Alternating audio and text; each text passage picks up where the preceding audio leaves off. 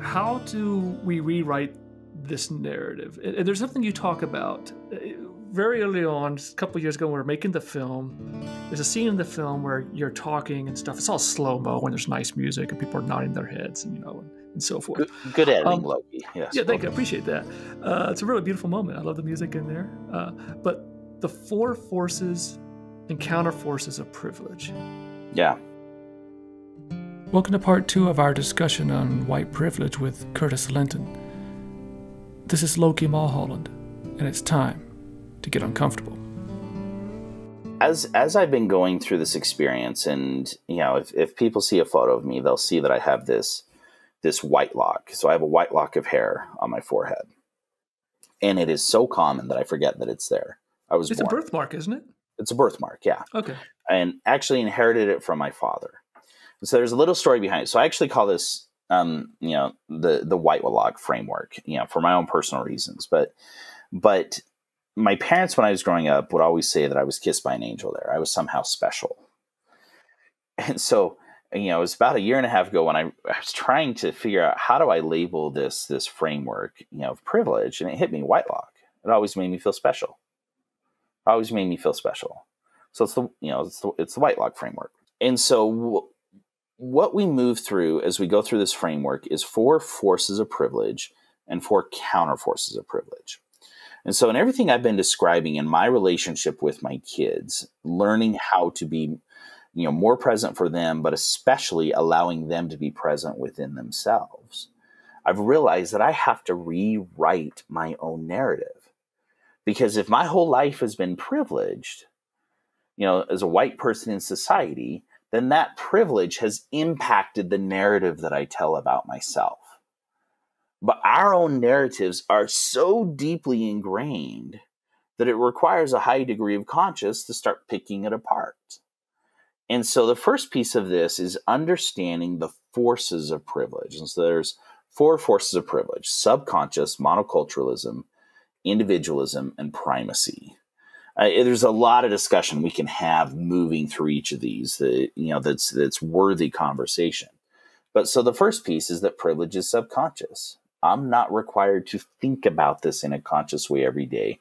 It's just the way the world works.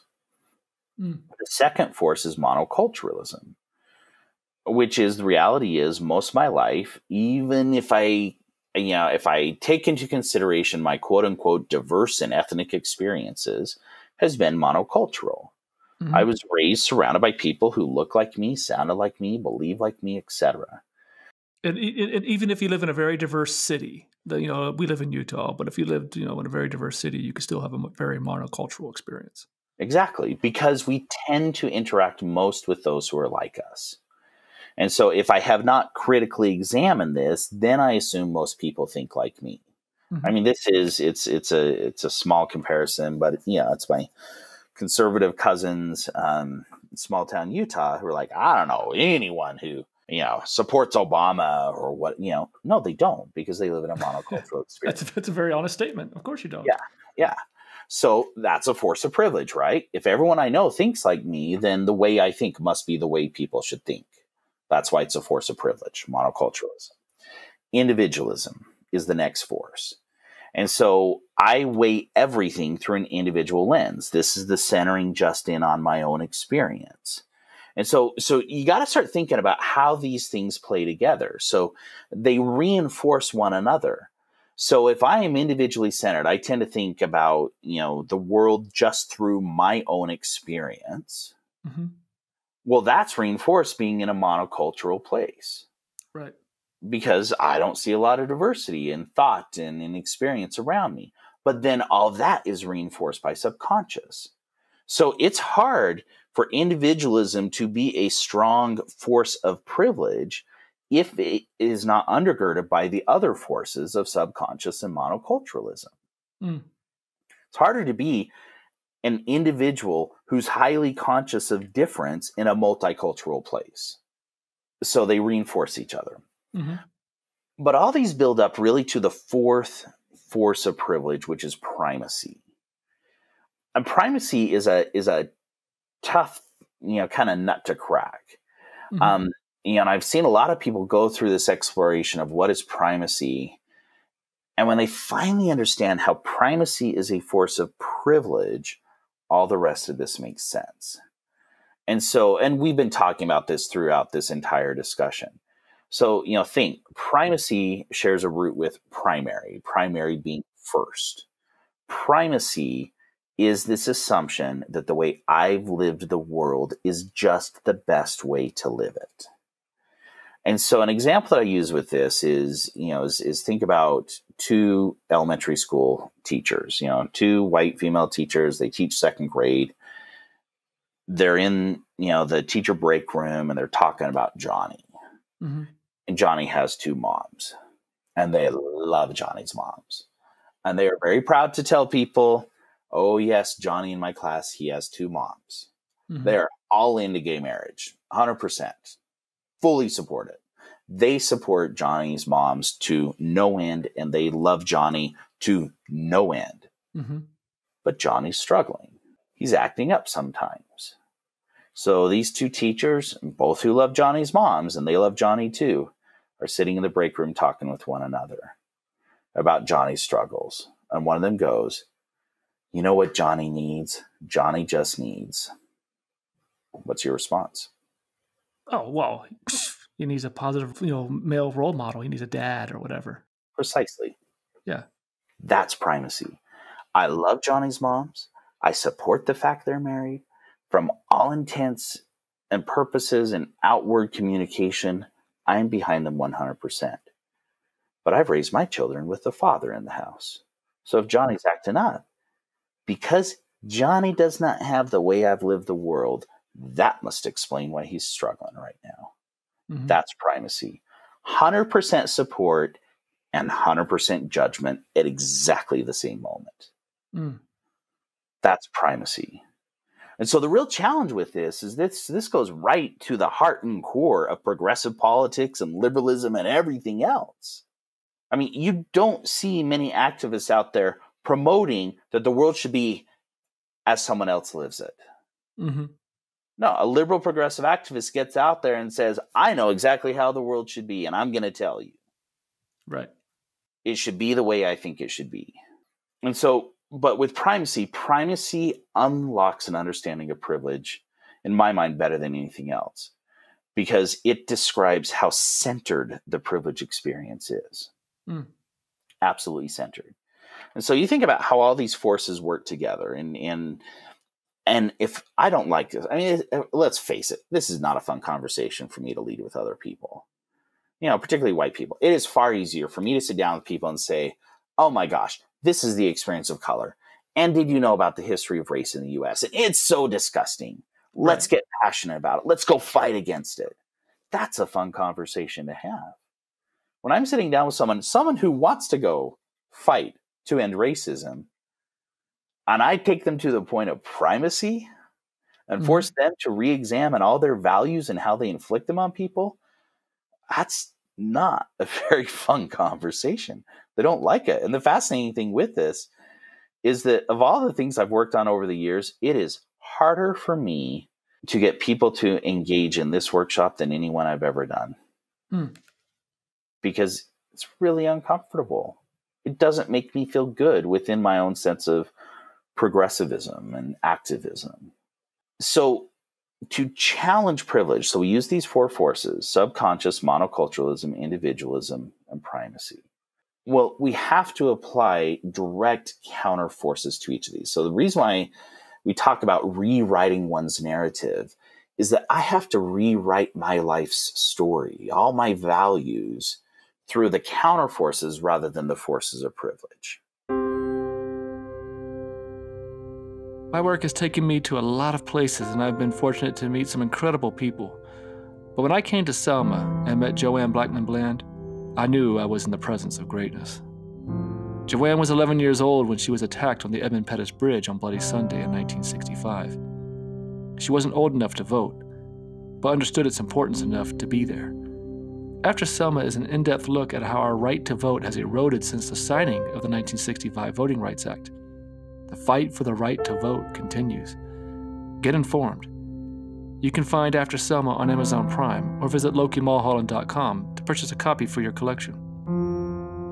And understanding on this for a moment here, though, is when you're talking about rewriting your narrative and stuff, this is not to say that the life you lived is wrong. It's just that, look, there are other lives that were lived.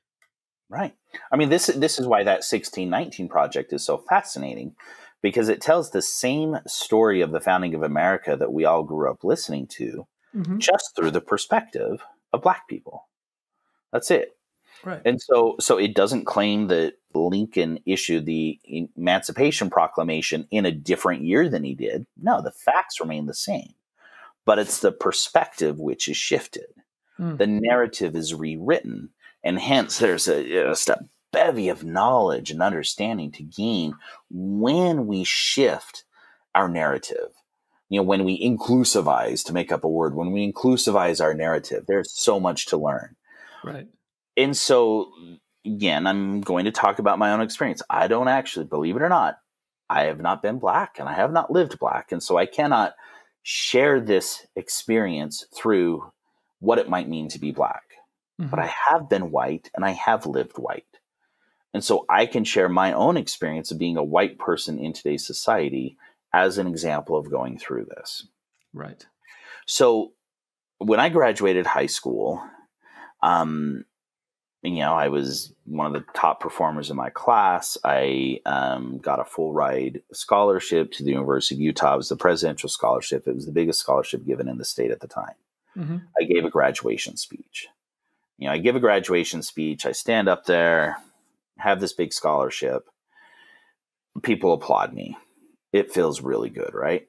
I mean, man, I pulled off high school well. So how did I do that? Well, I worked hard. X, Y, and Z as to the things that led up to me getting this presidential scholarship. I started on the football team. I had the lead in the school play. I was a student body officer. I had a high ACT score. Just go down the list. I've accomplished all of these things. So that's my story coming into it, right? That's my privileged story. Subconscious, monocultural, individual primacy, all wrapped up within that. I need to rewrite that narrative. For me, this is personal because I have two kids going through school having a night and day different experience, 100% different experience. Actually, don't use night and day. It's a phrase I'm trying to change because it suggests, dark versus light. So as a father, I have two kids who are coming up through school with 100% different experience. And if I use my privilege to judge their academic efforts, we will be in total conflict, 100% conflict. But they're coming into this world entirely different than what I went through.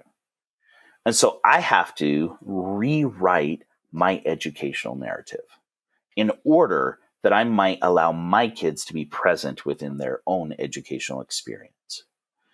So how do I do this? Well, the four counterforces, so if the four forces of privilege are subconscious, monocultural, individual, and primacy, the four counterforces are knowledge, diversity, collectivism, and empathy.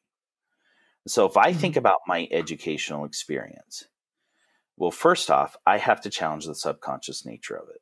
The reality was that I was treated beyond what I deserved at that school from day one.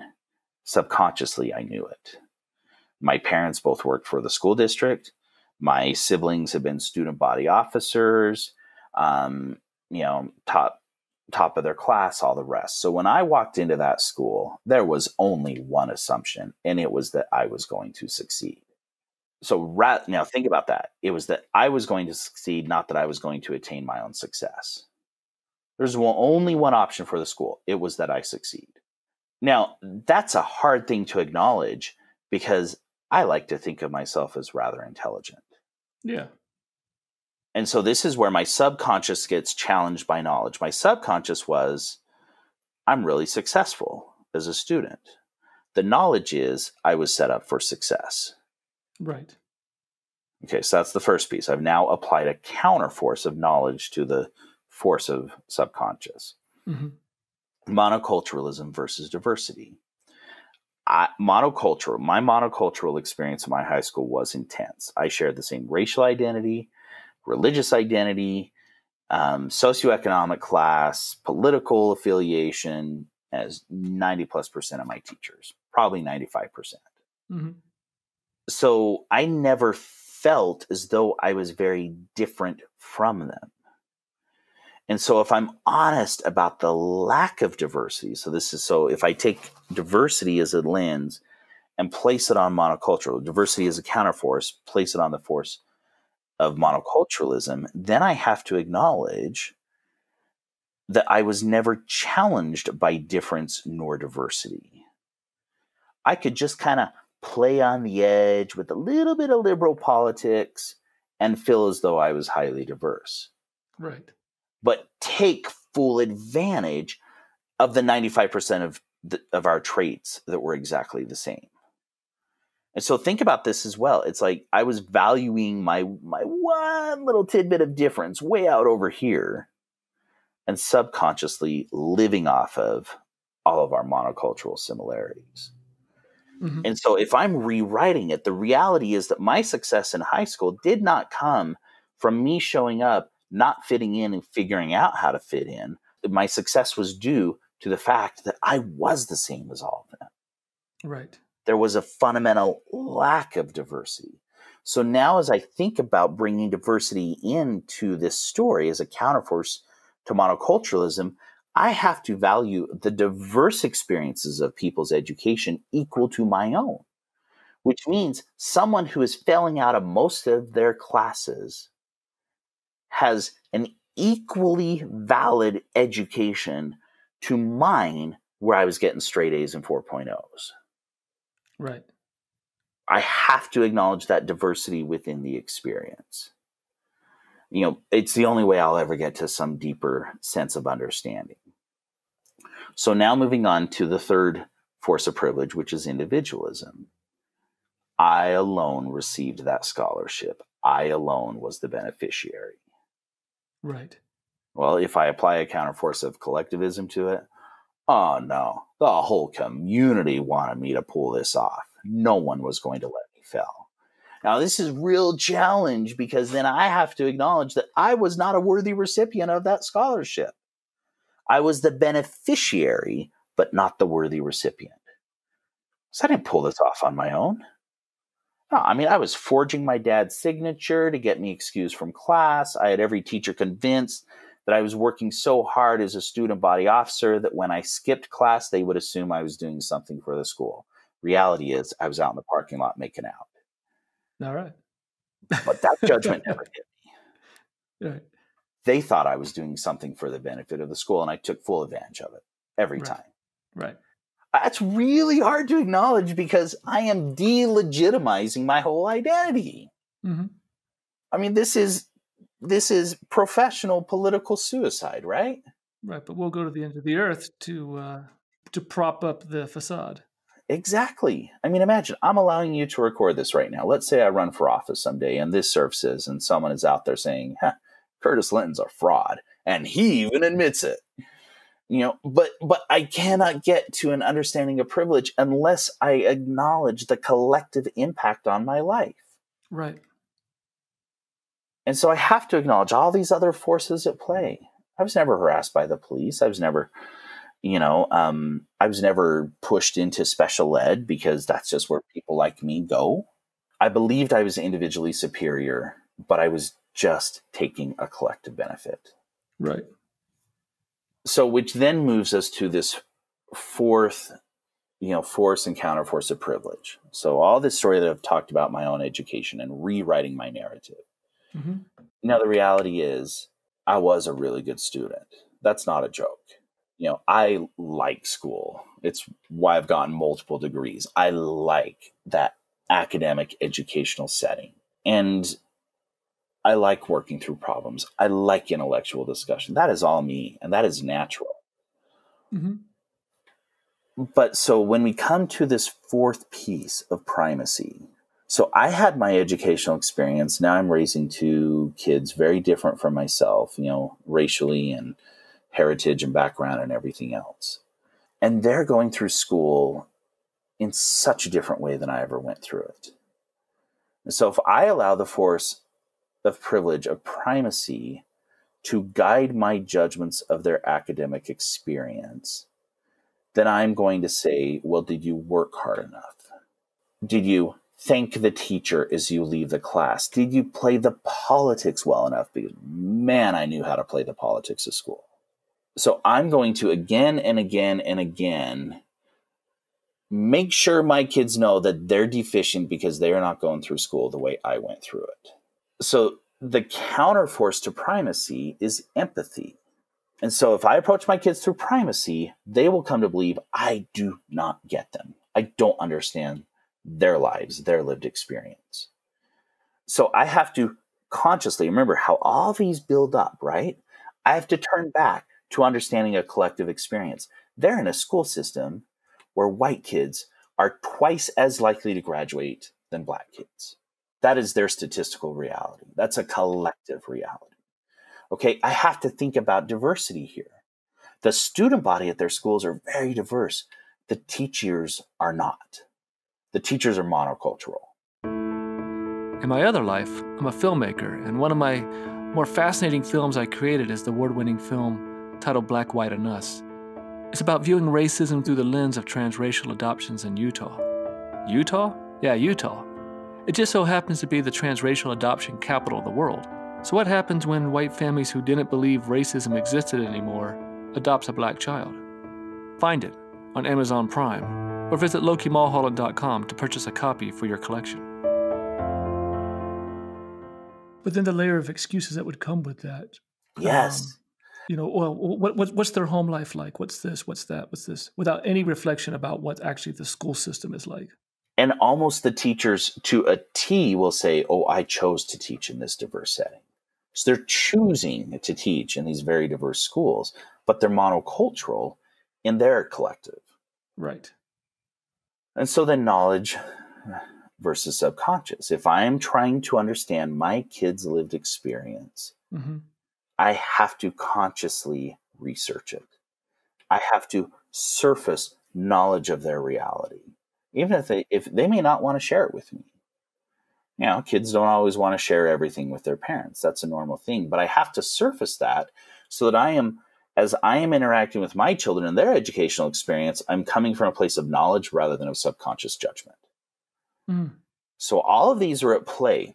But this is where we take this shift from primacy into empathy. So we need to define empathy. It's often misunderstood. Throw out a definition of empathy. How would you define empathy? Oh gosh, Curtis, come on. Somebody's empathetic understands is understanding. Right? They're not sympathizing from the standpoint that they feel sorry for somebody. They can understand and relate, if you will. So I'm glad you brought up sympathy because that's a nice generic. That's the one that usually most people throw out there. Yeah, which is great. So sympathy is an attempt to feel for someone the way you think they should feel. Hey, I have sympathy for you. Your parent passed away. Oh, I feel for you. Oh, you should feel so sad because I would be really sad if my parent passed away. So sympathy is how I feel in a situation, and I am feeling how I would feel in that situation on your behalf.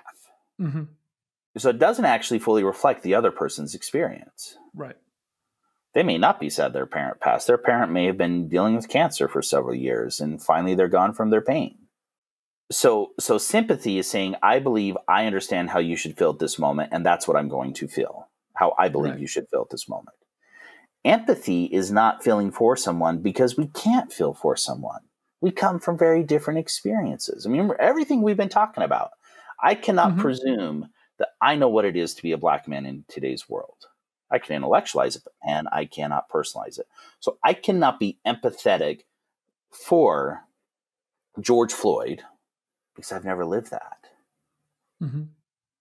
I cannot feel the same way as black males out on the street right now because that has never been my experience. That's sympathy. If I was like, yeah, man, I know how, I know how they feel. I know how you feel. That's sympathy. It's shallow. It's hollow. Right. Empathy is you have the space to feel the way you feel. Mm-hmm. I cannot determine for you how you feel. Right. If I'm exercising empathy, I give you your full range, or I, force myself. I need to rephrase. I mean, this is where privilegism is so insidious, right? Exactly. I know exactly what's going on. From my power perspective, I give you the right.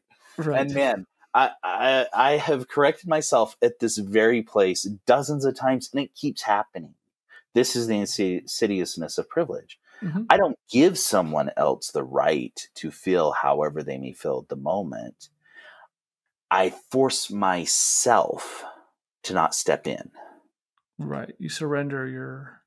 Yeah. I hold myself back from redefining someone else's experience. Mm. Empathy, as it relates to Glenn walking through Nordstrom instead of me walking through Nordstrom, is that I don't rewrite Glenn's experience. Right. Oh, tell me more. I'll believe you. I'm listening. So the slave narrative that we tell, typically in schools, is one of sympathy. Because the way people write it. 1619 Project would now be this element of empathy. So well said. Okay. So well said. Okay, so think about how immediate and personal this is. So my black son, all white teachers, okay? He has struggled beyond struggled to connect in language arts. Never done well at it. I love language arts. Oh my gosh, give me a novel. I mean, and this is fascinating as well, right? This is recognizing diversity and collectivism. So my entire experience in language arts was in gifted and talented classes where we'd read novels and then sit around and discuss them. That's what I thought language arts was. It wasn't until after I was graduated from high school and I was talking to the one, starter on our football team who was of color, who was kind of the star of the team. And I realized he hated language arts. And his experience was always diagramming sentences. I didn't know that. I would have hated language arts if it was all technical diagramming sentences, didactic worksheets in response to something you read rather than an open conversation. So I always thought I was just particularly gifted at language arts because I loved discussing books, without realizing that 90% of the school was not sitting around discussing books. They were being told exactly how to think about something. So of course they hated it. So now, 30 years later, my son's going through language arts and he's not connecting. He's only had white female language arts teachers. There's nothing against white female teachers. We would not have teachers if it were not for white females. Mm-hmm. They're the only ones entering the field right now. Right. And 90% of them are fully committed and their hearts are in the right place and they're trying to do the right thing. But it's in the details, in the periphery where they're losing kids.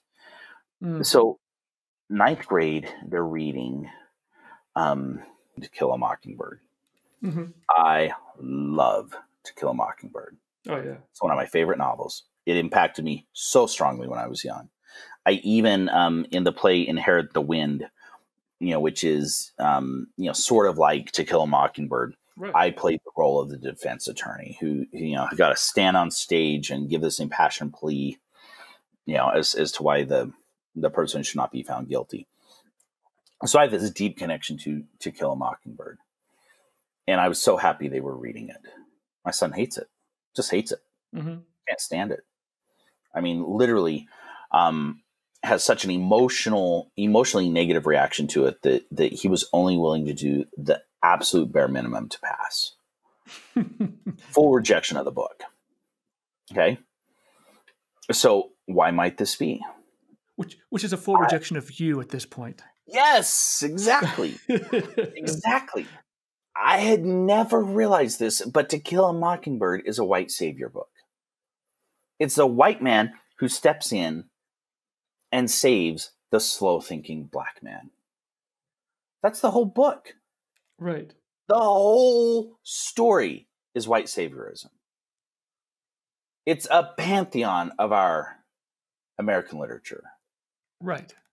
I mean, do you know how hard this was to acknowledge this? Oh, yeah. That my son is being forced to read a book where when he looks at himself in it, he has to depend on well-spoken white adults to save himself. Mm-hmm. It's not even neutral. It's literally disempowering to black men. Right. But it is so empowering to me. Oh, yeah. By the time we finish school, white people should feel really good about themselves. Yes. But the teacher is forcing my son to go through this. And my son's listening to the audiobook, and I'm driving with him while he's listening. Yeah. And the N-word is used, and the N-word is used, and the N-word is used, and the N-word is used, and the N-word is used. So not only is he reading a book that disempowers the black man within it, he is forced to listen to a term that makes him cringe. Right. In an age of other kids coming up to him, hey, I got my M-Pass with you, right? I got my M-Pass.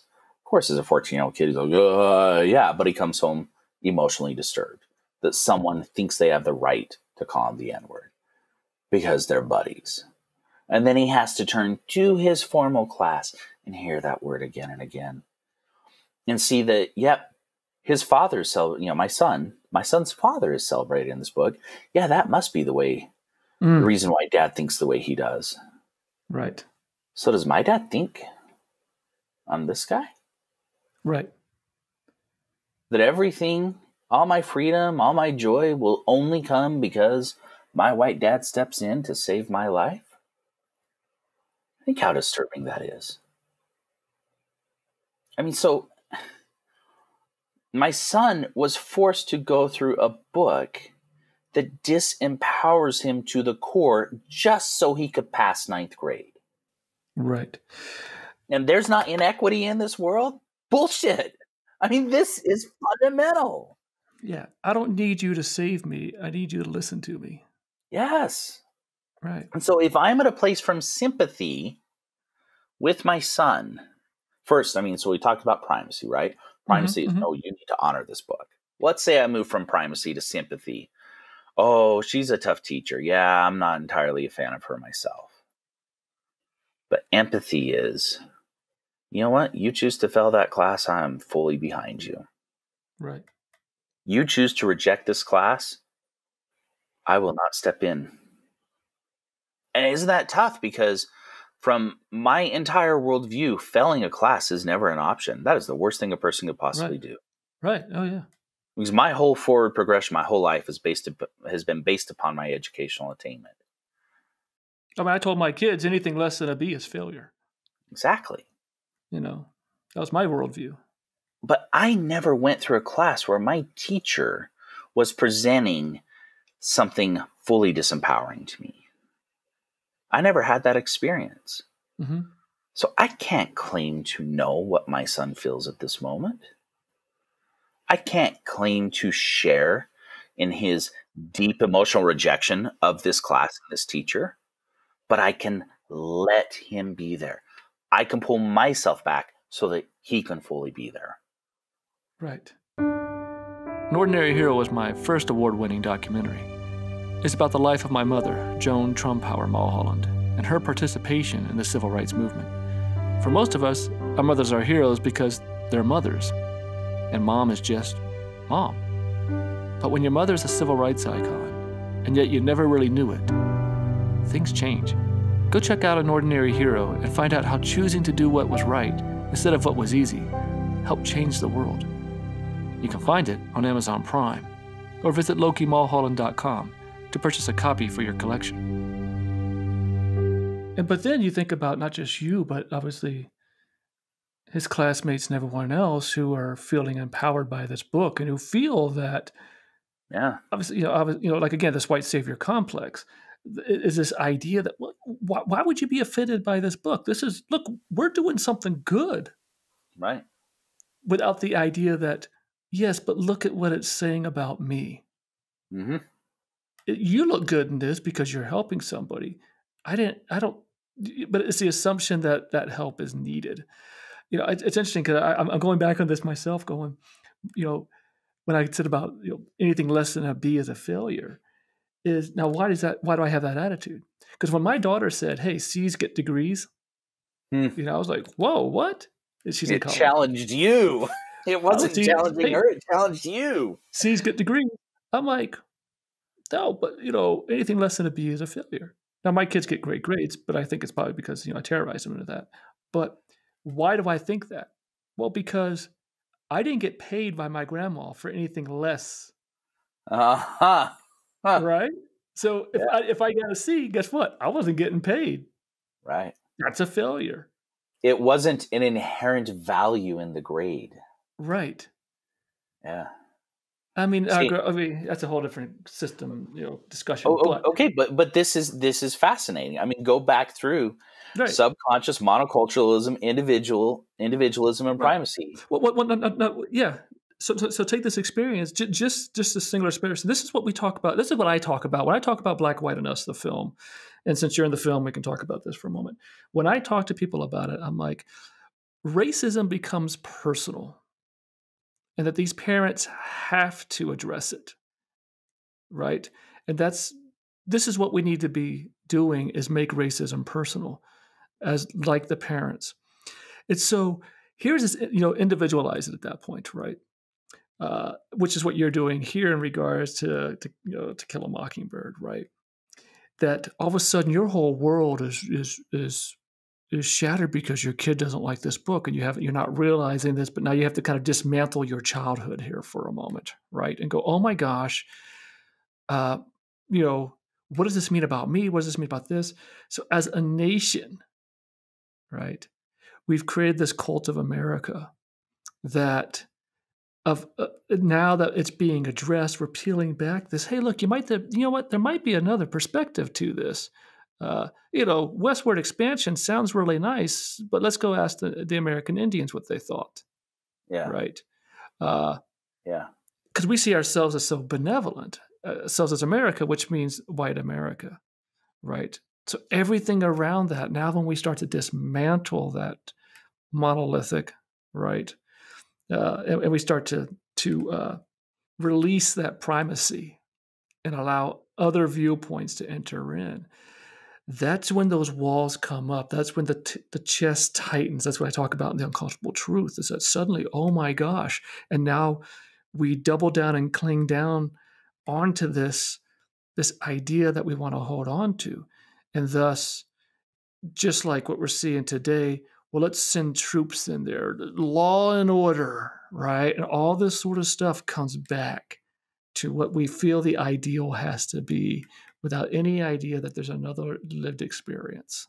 But see, what you described right there, when the primacy comes up and our chest tightens, which is so well put, when we're able to authentically shift into that empathetic space and fully value the diversity of lived experiences out there, what happens to that tight chest?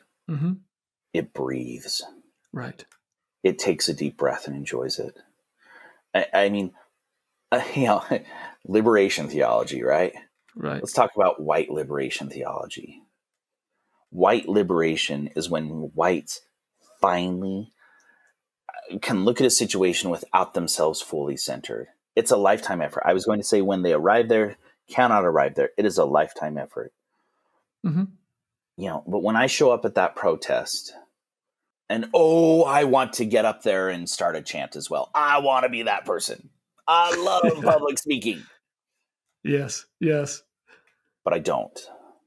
And I sit there and I stand behind my daughter and I see how she resonates with this crowd.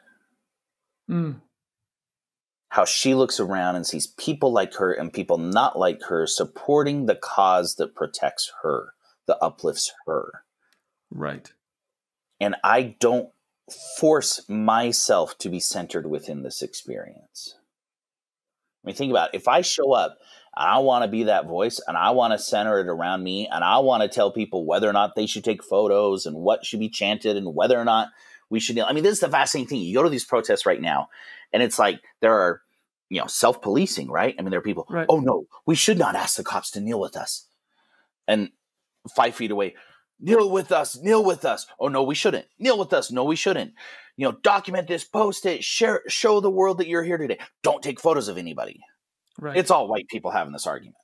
Right. We're all trying, it's white people centering themselves within a protest, which is for somebody else. Right. It was interesting. I have 2 points on that. One is, so I had a reporter here in Utah messaged me on Facebook and said, hey, is your mom available for an interview about the protests? And I said, well, she lives in Virginia. Oh, well, is there someone else that's associated with her in Utah? I said, well, yeah, you're talking to him. But then I said, but you know what? Might I recommend a few other people? And they were all people of color, right? So it was, and for me, just like you say, yeah, I'd love to be able to get in front of the camera and pontificate a little bit. But I was like, you know what? I don't need to do that. That's all right. That's not a pat myself on the back. This is a realization that I don't need to be, the center of it all. You know what? This has never hit me till now, but empathy is decentering. I like that. Empathy is decentering. It's being at peace with the center being on someone else's experience. Okay.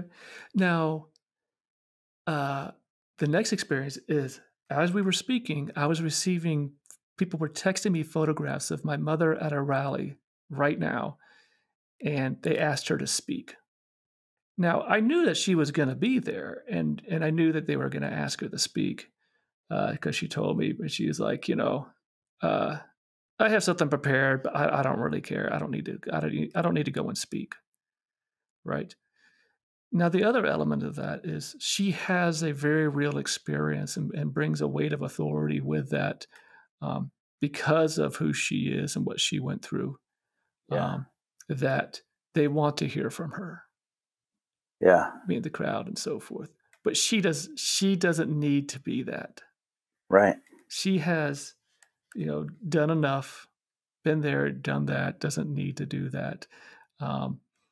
But yet, it's interesting to think about. So yeah, it's she's there to show her support, and her presence is that support. But there's the complexity for her. But I have to ask the question: if she was not authentically already decentered within this work, if she was not already authentically empathizing, I don't know if she would have lasted this long. She's going on 50 years of doing this work. 60. And if that was all 60. If she was centered within this, there's no way she would have lasted. It'd be too exhausting. Yeah.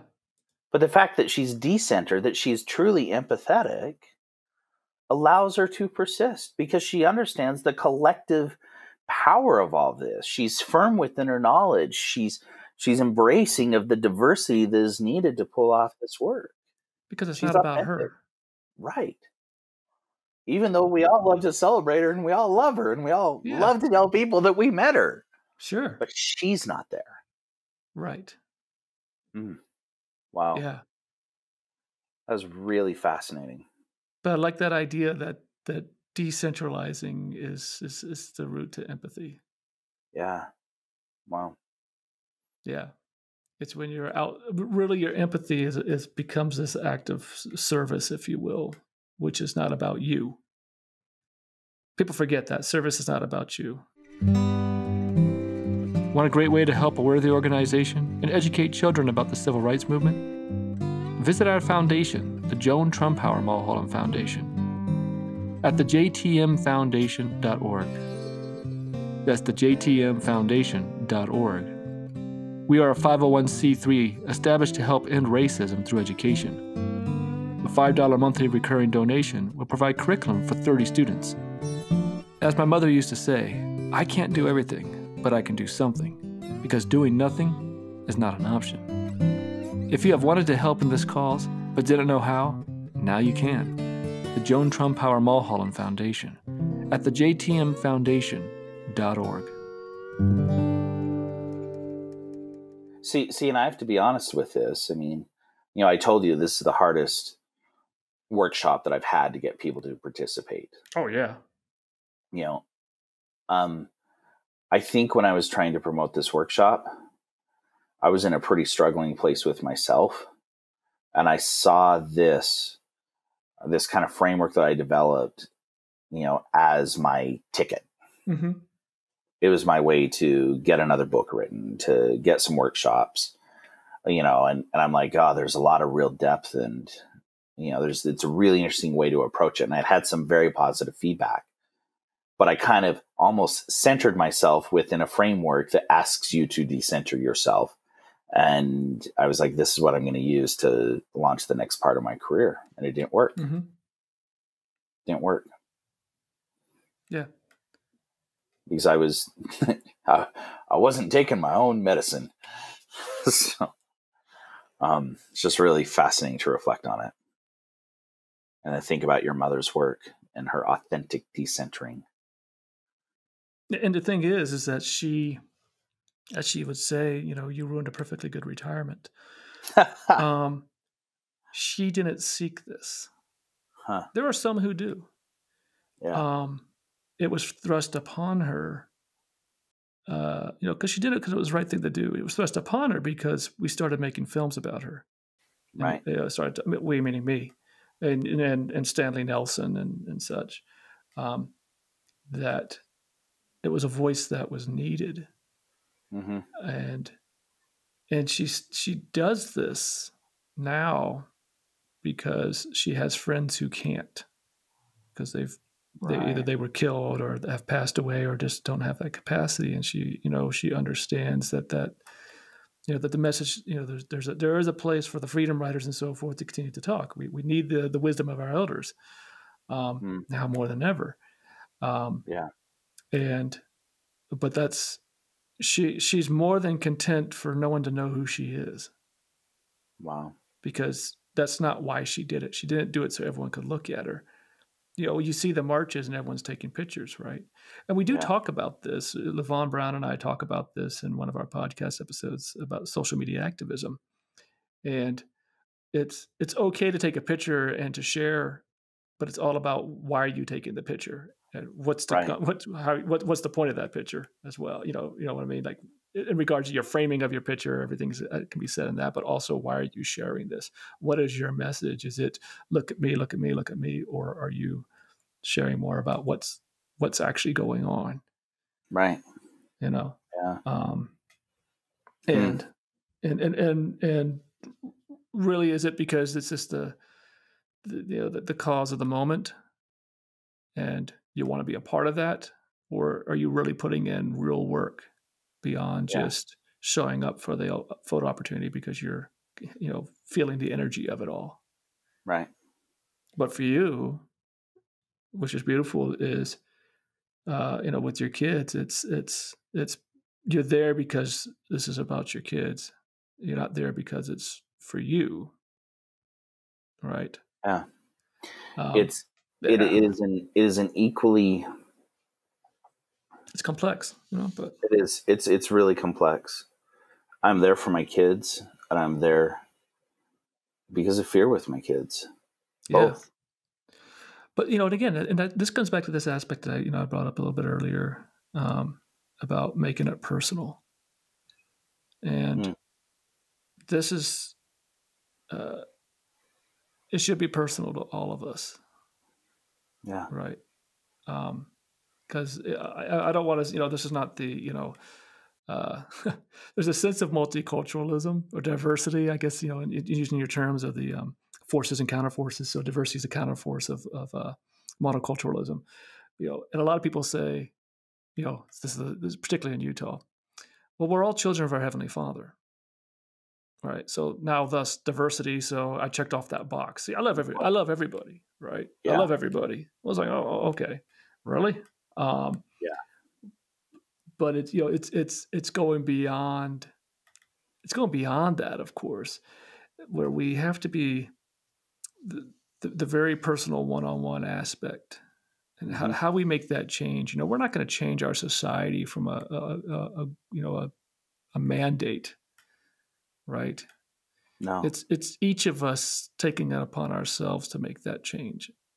Yeah. And those relationships.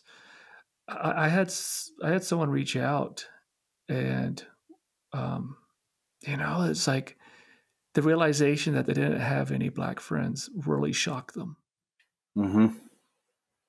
and it was like, wow, okay. Uh, and why was that? What was it about them? And it was, wow, that's a bigger part of the society, but also you, yes. But um, to have those authentic relationships, you have yours because you have your kids, right? Yeah. Very authentic relationships, totally different Yeah. dynamic, of course, because it's kids. But we all need to have those authentic relationships because we love people, Yeah. because we believe in humanity, not because we want to, not because we don't want to be racist. Just quit making it about yourself, Right. right? I Yeah. mean, right now I think there's an element of I don't want to be racist. Okay, why? Because you don't want people to see you as a racist, or is it because you actually believe in people and in equality and so forth? Being an anti-racist does not mean you get to put a badge on and everyone can look at you and go, oh, okay, he's a safe one. Okay, well he's a good guy. Okay, so let me throw something out. Racism is an addiction. Mm, It's an addiction because it allows us to feel good about ourselves. Racism allows us to stay centered on ourselves. hmm And so becoming an anti-racist is almost like going through a 12-step program to acknowledge the racism. Yeah. And so I have to deliberately, I will always be racist. I mean, think about everything I've said today and think about the love that I've expressed about my kids, and I've publicly put myself out there. I've written about them, everything else. hmm Gosh, the internal checks I have to do every day, the little racist thoughts that come through. I mean, I've done the work, but man, it's easy. And so to really be an anti-racist, if I am not conscious about my racism, then my racism leads. And that's with two kids who I love dearly. hmm That's staking my reputation on my work around, learning about whiteness and privilege and institutionalized racism and all the rest and being willing to speak out to it. And yet my racist tendencies will lead me every day. But that is a part of living in America. The difference, because I've gone through that as well, and I continue to go through that, is, and my mom goes through that, is that the difference is that we actually recognize it. And that's coming back to recognizing that privilege as well, the Mm-hmm. white privilege that we all have. We're just actually willing to admit it and to Yeah. go, okay, what's that source? Why did that come to mind? How do I work through that? And it's a conscious awareness of that. It's taking the subconscious and bringing it forward and going, okay, now I'm going to deal with it. I'm actually going to be real about this and to do that. And that's what we all need to do, and to recognize our privilege. I mean, think about it this way. Why does a football team or a basketball team put their starting lineup out at the first play Right. every time? Mm-hmm. Because that's where they have their most power. Right. You lead with your power. Right. So white power presents itself at the front of the line with every societal issue that we have because it's the most powerful power out there. White privilege is our nation's starting lineup. And it's really hard to give up your starting lineup, even if the team is fully dysfunctional. Mm. Man, we could keep on talking, Curtis. I know that we have to go talk some more sometime, but man, I truly appreciate this opportunity to talk with you about that. I mean, I've always, you've always had a really good way of just, bringing it into perspective and the clarity and so forth. And, I encourage everyone to watch Black, White, and Us, read courageous conversations about race. It just gives you a greater sense of the work that you've done and Thank you. continue to do. Well, so I'll admit this now. Between you and I, Loki, All right. you're doing what I always dreamed of doing. So keep it up. Oh, thank you. I always thought I'd be the one out there making the documentaries and the podcasts and being that person willing to use their skills in media to capture the right story and the right voice at the right time. But you're actually doing it. So Oh, I really honor you for that. well, thank you. Thank you much. I guess now we're patting each other on the back here. I mean, congratulations. Th- from No, one, what I'm from, saying is you from deserve one, to be patted on the back because you do a lot more of this work than I do. well, from one white guy to another. Thank you. That's right. That's right. But this was a discussion of whiteness. Right. And if white people do not look at their own whiteness, man, Right. the work will never move forward. Yeah. I think about the different ways that I engage, and if I did not continue to do this work around whiteness, it's like serving food without salt. It's just not right. Salt brings out the flavors that are there. But understanding whiteness, understanding my own privilege, allows me to better function within this work. I mean, I just think, going back to the idea of being at a protest, my white privilege compels me to want to say something. Yeah. And if I had not spent a whole lot of years of really trying to analyze this and trying to get really decentered, around my kids and whatnot, man, I'd be the ugly white guy showing up. I may say all the right things, but I'd be disrupting the protest rather than supporting it. Right. But Yeah. it's tough work, and there's no popularity in this. No. Oh gosh, no. And But going back to that as well is just even saying nothing says everything. right. And particularly when it comes to white privilege, and it's like, well, I might believe in everything, and I might not say a whole bunch of racist stuff, right? But when you say nothing, that ends up saying everything, Right. a lot of the times. And so we have to be willing to speak out and against our own privilege. Yeah. I mean, this is going back to your mother. Your mother is most well known for being the woman in the photo at the lunch counter. Right.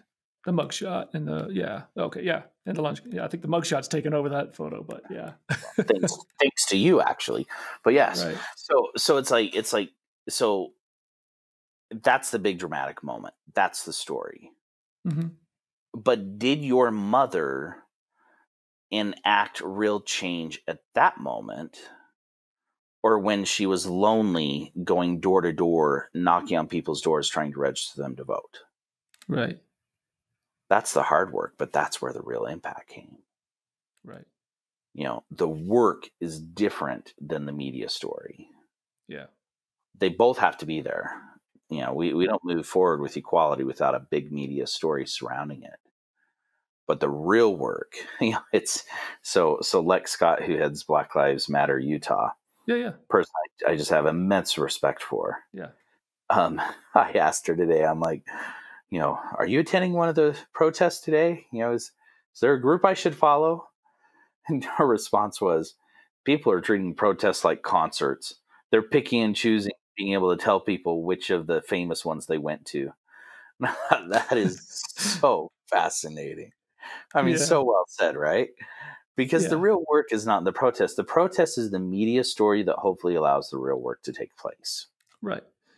But on an individual level, the real work, for white people in particular, is not being silent. So when something is said, you're willing to turn around and go, hey, you know what?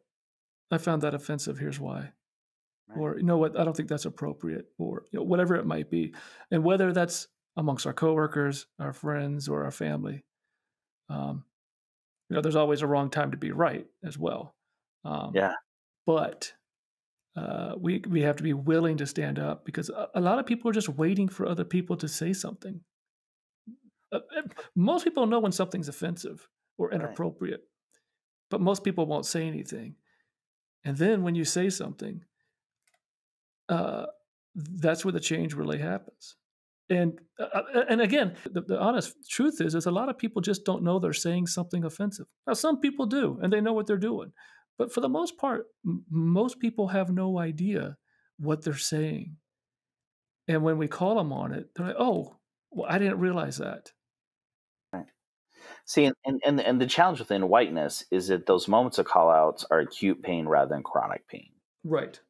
And so it's acute because it's unique to that moment, so it feels incredibly uncomfortable, rather than living with that uncomfortableness, in perpetuity, which is really chronic. And so chronic pain, someone feels it and it never goes away. Acute Right. is, oh, I feel different than a moment ago, but I'll likely feel different a moment from now. Right. And so calling out something, when something wrong is said, is an acute moment of pain. Mm-hmm. But as a person with white privilege, it sure isn't chronic. And so am I willing to go through that quick moment of disruption, of uncomfortability, in order to hopefully fight a real chronic issue? Right. Mm. And it takes some getting used to. Yeah. It's like the first time you hit your finger with a hammer really hurts. Doesn't mean the hurt is less when you do it again and then again. Mm-hmm. But you're a little bit better at managing the pain. Right. Right. And so speaking out is really hard up front, and you lose friends and you lose contacts, and and you lose certain elements of respect that you kind of took for granted. Mm-hmm. But it just goes back to this idea of decentering. You become more decentered from your own self-interest within it all, and more authentic within making the world the place we hope it will become. It's worth the pain. It's worth the disruption. That much I'm sure of. Thank you again for listening. Make sure you head to my Patreon page at patreon.com/Loki Mulholland. Show a little love if you can, and get access to even more content. Until next time, don't be afraid to get uncomfortable.